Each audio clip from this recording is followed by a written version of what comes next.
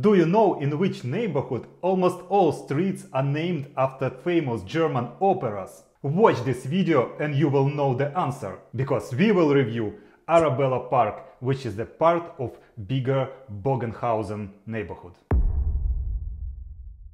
Generally, Bogenhausen is so big and different that there is no sense to review it as a whole. So consider this video to be the first part of big Bogenhausen review. And we will review Arabellapark from the following points: location, a little bit of history, quality of housing, commuting, amenities, security, and of course flat prices. And also in this video I will do something new. I will rank every aspect of the neighborhood from 1 to 10. The bigger is better. So that will allow us later to compare neighborhoods and compare different aspects of them. And this ranking will be based on a primitive data model. Yes, it's primitive, but it's still a model, not just my personal impressions or gut feelings. First of all, let's define the circle area which will be analyzed here. If we take a map, this circle will have 500 meters radius in the center over here. So you will have an understanding about the distances. Why did I choose 500 meters radius? Because if you are a relatively healthy person, you can easily reach to everything mentioned in this video within 10 minutes. So let's start with location. Officially, Arabellapark is the part of a bigger neighborhood Bogenhausen. Not central and not a forsaken wasteland somewhere on the outskirts. By the way, outskirts of Munich are not so bad. I even would say this is the best places to live. And geographically it is located, I would call it second circle of the city. Which is, by the way, not always a good area to live in Munich. It depends from which part of the circle you are living. But in our case, this is the good part of the second circle. Because in my data model, the more far away from city center you live, the better. And speaking about numbers, Arabellapark is around 3.8 kilometers away from the very central part of Munich. Geographically, this area does not have spectacular scenery or other natural attractions for people. No river or lakes, totally flat. From the natural recreations there is only a Denninger Park, which is, by the way, a pretty cool place. From the other side, who needs to have all those natural attractions directly in your neighborhood if around 2 kilometers there are 3 beautiful parks are available, including English Garden. So for the location, according to my data model, I will give it 6 of 10. Mostly it's based on how far it is from city center, presence of lakes, rivers, and how flat is the territory. Now, fun part, history. Previously, Arabellapark had even a name of the Richard Strauss Quarter. This is the famous German composer. So no wonder that one of the biggest streets in the area is named after him. I mean Richard Strauss Straße. And also U-Bahn station has the same name. And the interesting thing that the major streets of Arabellapark area is named after operas of Richard Strauss. And first of all, Arabella itself, which gave the name to the neighborhood. It was the name of a daughter of a guy who owned this land and who was the main developer of the district in the middle of 20th century. And since this area was decided to be named after Richard Strauss, he saw the similarity. His daughter has name Arabella and Richard Strauss has opera with the name Arabella. And as I said before, all the major streets of this neighborhood were named after also his operas. Arabellastraße, Opera Arabella, Elektrastraße, Opera Elektra, Ariadneweg, Ariadne, Daphnestraße, respectively Daphne, and so on and so on. And maybe the last thing worth mentioning in this history section is the tallest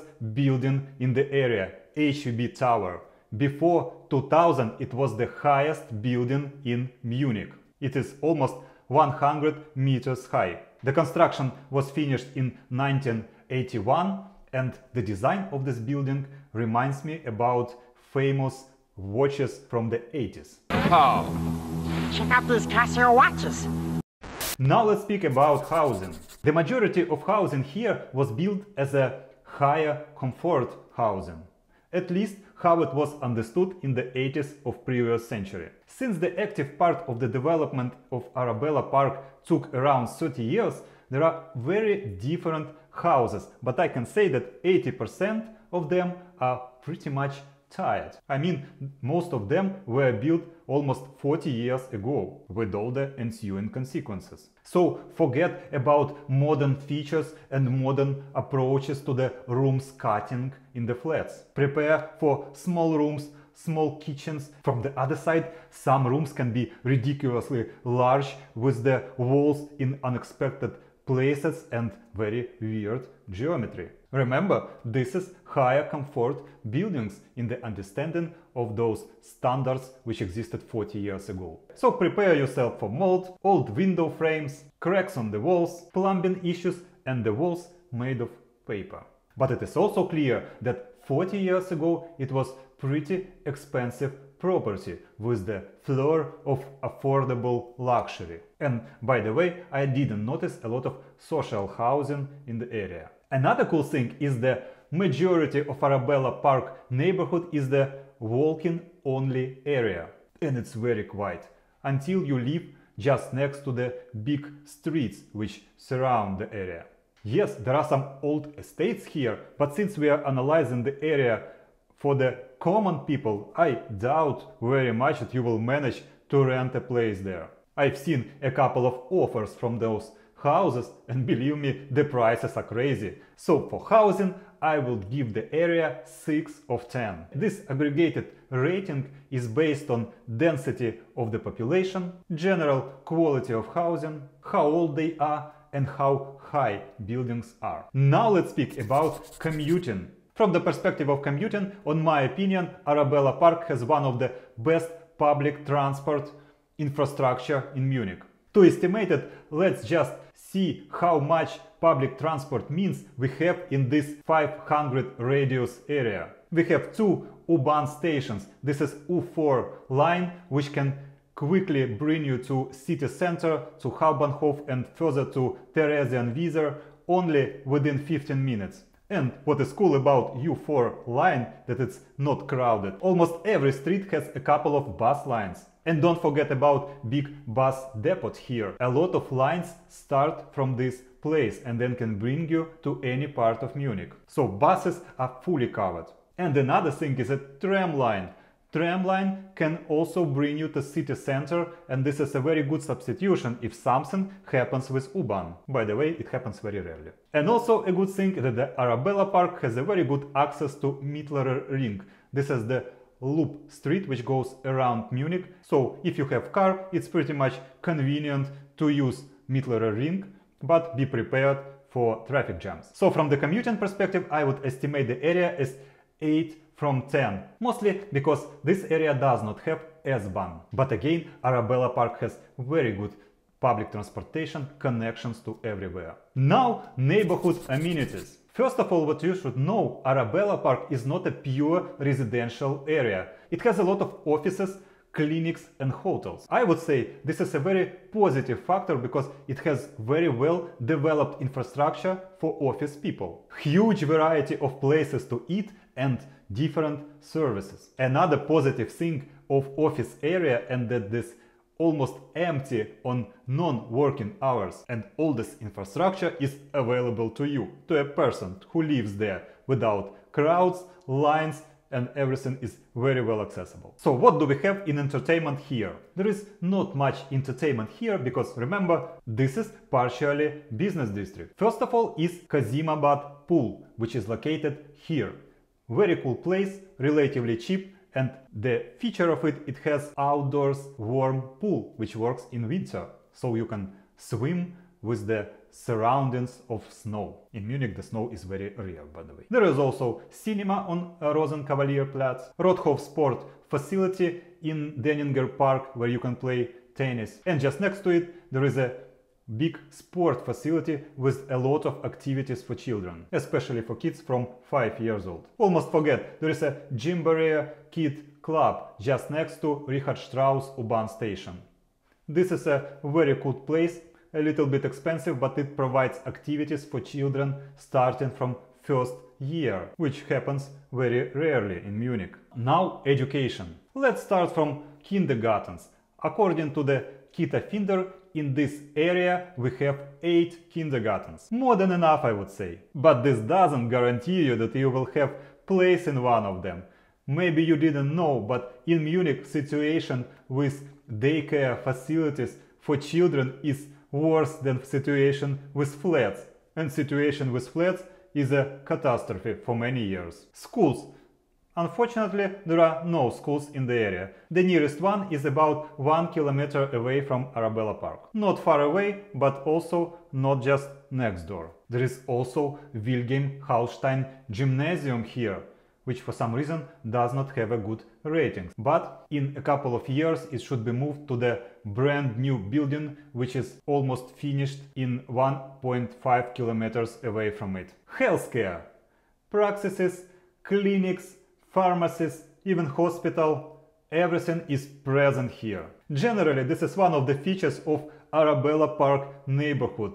Clinics. This is considered to be a clinics area, and a lot of people from outside Germany come directly to Munich and settle here to receive some medical treatment. That's why there are a lot of hotels here. Probably this area has the biggest density of medical facilities on the square centimeter. Gyms. There is only one gym here, but it's pretty good. For only 30 euro per month you will have a pretty good fitness studio and unlimited sauna. Restaurants and grocery shops. Speaking about restaurants, it has a lot of them. Almost all cuisine of the world is offered here. I think in Arabellapark, in this small area, there is something like 15 restaurants. Grocery shops, Rewe, Lidl and Edeka are all present here. Financial institutions and ATMs, all is also present. I think there is something like 3 banks here. So to estimate the amenities, I will give it 9 from 10.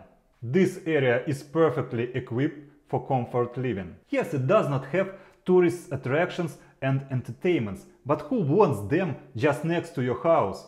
If you can simply go to U-Bahn, take U4 line and in 10 minutes you go out in Odeonplatz, where you will have a lot of tourists and a lot of entertainment.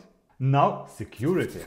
I don't have exact data about Arabellapark, but according to official police report from 2022, Bogenhausen has exactly placed in the middle amongst all 25 districts of Munich.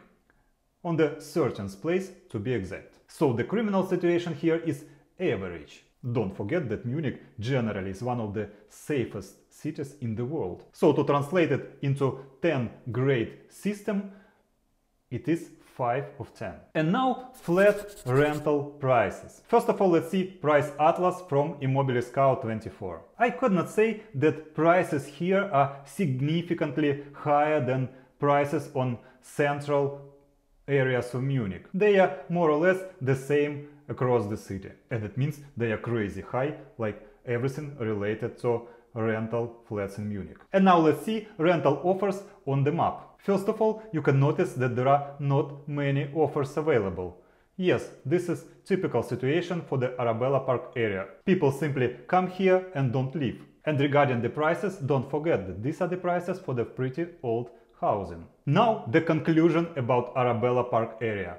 It has very good amenities and very good connection to any part of the city. The main drawback of this area is relatively old residential buildings. Yes, Arabellapark is a perfect place to live, but not the only one. And if you want to know about other places in Munich, please watch one of the videos right now.